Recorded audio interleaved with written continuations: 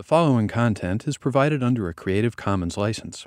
Your support will help MIT OpenCourseware continue to offer high-quality educational resources for free.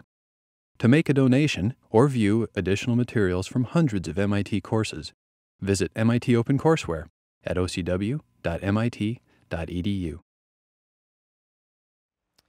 So we have a class car here, object as usual.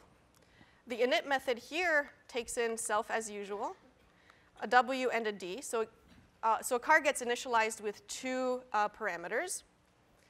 And we assign the wheels data attribute to the first one and the doors data attribute to the second one.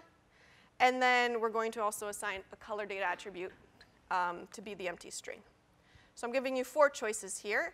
And the question says which of the above is a getter method for the number of wheels. Okay?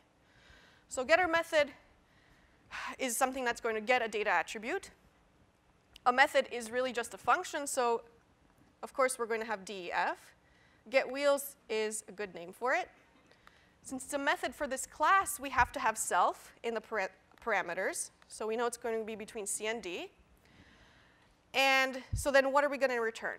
The first one is going to return wheels, which in this particular case is just going to be a variable that we haven't defined, but it's a variable. A getter returns a data attribute of a particular instance. So we actually have to say self dot if we want to return a data attribute of an instance as opposed to just a regular variable. So the correct answer is D. Great job.